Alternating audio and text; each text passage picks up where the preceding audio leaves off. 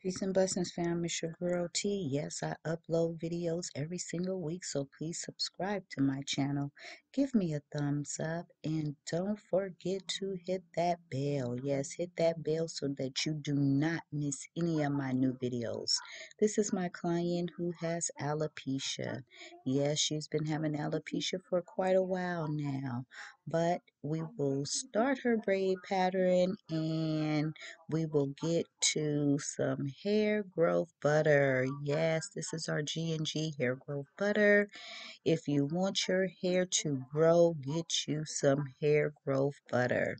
Yes, order today. It is packed with all natural 100% ingredients. Our prices are very affordable. Our small jars are $10. Our large jars are only $20. So yes, you can have longer, thicker hair. So get your order in now. So here we are back with my client. I am starting her braid pattern and I am doing a beehive braid pattern because that is going to be the best braid pattern for the style that she came in to get today. Yes, I am using human hair. I am using human hair on her hair because it is soft, it is much more easier to braid with, and it's more gentle on her natural hair. So, yes, when I have clients who have sensitive skin, sensitive scalp, or hair loss, I usually use human hair because it is so much easier and better to work with on their hair as well as their hair being very fragile. So here, as you can see, I'm carefully braiding in a beehive and I'm just going to continue braiding around in a circle. And here it is. This is her finished braid pattern. I am now going to install the first net. This is the net that I am using to protect her hair. Yes, her hair is very fragile and my ultimate goal is to promote hair growth, not hair loss. So I am putting this first net on and it is to protect her hair and it's to alleviate any tension and any weight from the hairstyle that she's going to be getting. As you can see, I kind of overlapped the net from where her braids are, so that way she has extra net where she has hair loss. And yes, this is the double net, as you can see in the title. This is a double net style. Yes, it is the most healthiest way for anyone who has hair loss, who has thin hair, who has damaged hair, who has damaged edges, etc. Yes, I am using two nets on her hair. These nets are very ventilated, so it will give her scalp much room to breathe. Her scalp can breathe with no problem, even with two nets on.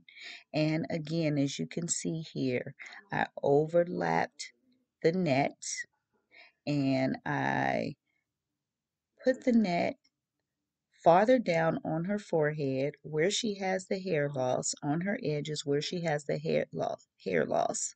Why? Because that's where I'm going to attach these beautiful curly faux locks.